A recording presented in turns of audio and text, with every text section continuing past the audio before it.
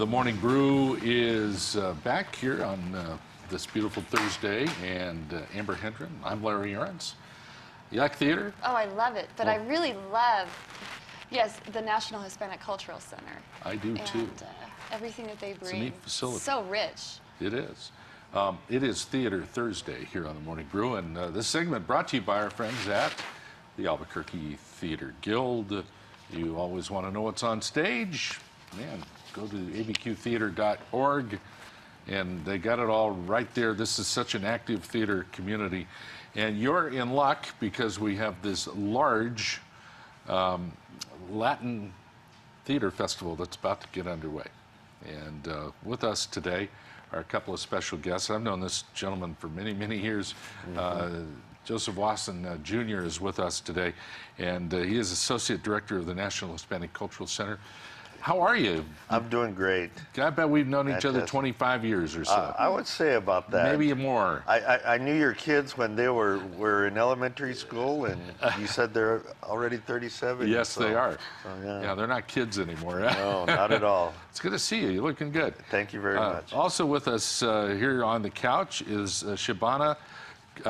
Pronounce your last name. Coelho. It's great to see you. Thank you for coming. Thank you. And I want to know all about this festival. It's about to start out at the NHCC.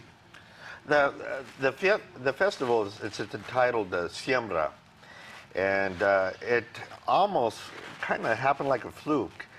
But in any case, we're doing 9 plays in 9 months over 16 weekends, consisting of 62 shows with 9,000 seats available at the National Hispanic Cultural Center.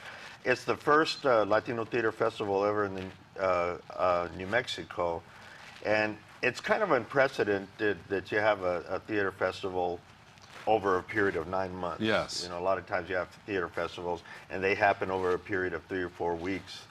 But it's just something that happened. The National Hispanic Cultural Center absolutely excited about the festival, and we are just excited about how it came about and all the brilliant and wonderful productions that are part of the festival. So. Wow. That's sounds really wonderful. And now this particular play is about Rio Puerco. It is. Yes. It's the first play. We're so honored to be the kickoff event for the festival. The play premiered in Santa Fe in April, and so this will be its Albuquerque premiere. So tell us about the play. It's called When the Stars Trembled in Rio Puerco, and it's an oral history play based on Recuerdos, memories of the Rio Puerco collected by Nazario Garcia, who's probably one of the most celebrated folk historians in New Mexico. And it covers the period of the 1900s to the 1950s and stories of everyday life in 4 now ghost towns in the Rio Puerco. So we sort of cover the range of everyday experiences, but also things like influenza, the Navajo coming on raids, the land laws changing. And so it's really kind of an experience of what was once in the Rio Puerco, life in the Rio Puerco. And this is your creation? I adapted it from this book, the first book of oral histories that Nazario Garcia published called Recuerdos de los Viejitos. And I saw him speak just about 2 years ago, and he spoke about a river and his abuela, and something about the stories, they sort of just leapt off they just leapt up in front of me like scenes, and so I made it into a play. Have you done this kind of work before? I've done documentaries, but this is my first full-length play. So it's kind of a mystery how it happened. It's very ambitious. You know, it just happened one step at a time. I saw the images. I began writing scenes based on the words. The book itself, it has these beautiful vignettes, and so I just took the vignettes and sort of made monologues into dialogues, made it into scene, and so it felt like every step led to another step, and then the words met actors, and the actors met scenes and the stage, and it just sort of developed. So this is a creative evolution for you, because I was reading about your background. You work mostly in documentaries, which is all fact-based reality stuff. And so it was a natural kind of progression in a way. That's wonderful. Gosh, it's a whole new career for you. I think so. The liveness of theater. I mean, the experience both of doing the play, but also of the response to the play. What happens in a live theater when you hear these words and see these, encounter these scenes, you know, because then the past isn't over there, it's right here. I was just going to ask you how that relates to today and how these stories and recuerdos, how are they relevant to our audience? I think depending on who you are and where you are in your life, the play will have a different relevance. For some people, it might be simply about the connection to stories, and that connects to anybody, anywhere. For some people, it might be stories of why people chose that place to stay, why people left, and then the story of also what contributed to the death of these towns. The drought, the famine, the changes in the land regulation laws. So depending on who you are, I think when you come to the show, you will find the relevance for you. And what a beautiful setting that you get to work in, too. It's just such an incredible theater. Yeah, and they're converting it into a black box just for the play. We're actually converting the stage into a black box theater, so the audience for When the Stars Trembled in Rio Puerco will be on stage with the performers. So we're creating an intimate setting in the Albuquerque Journal Theater, and we're not even using the 691 seats. We're setting up 100 seats on the stage, so they will be able to really, really relate to what's going on with the play. So you're going to open September 25th. That's right. And how's rehearsals going? They're a little bit better because we've done it before, but it's still new. I mean, we did it, in Santa Fe in April.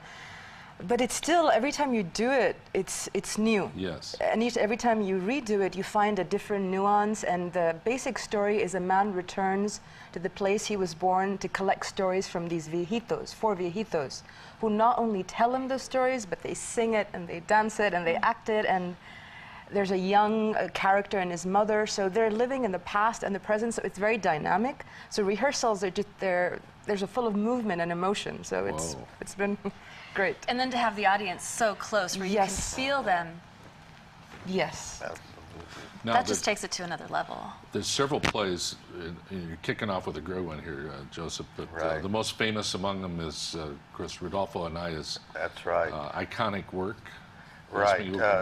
As far as the plays, most of the plays will be taking place in our small theater, Wells Fargo Auditorium, which is 100-seat, very intimate.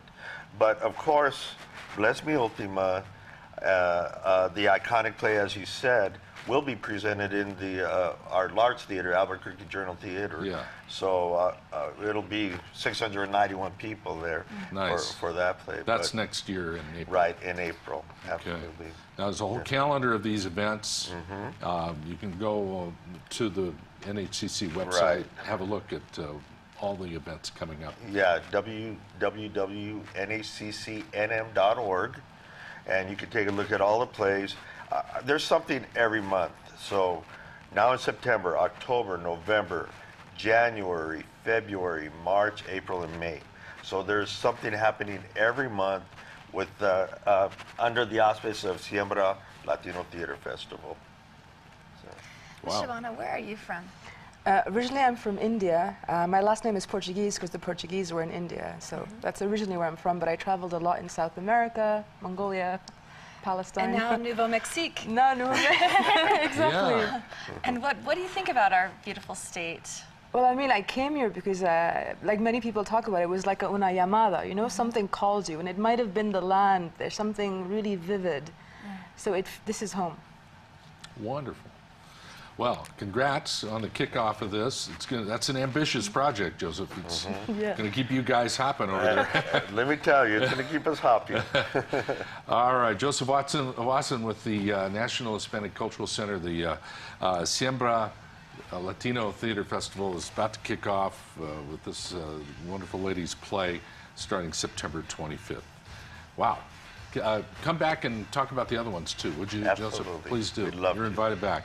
Thank you both for being here. Thank you. Best of luck All to right, you. we'll come back with more Morning Brew in just a sec.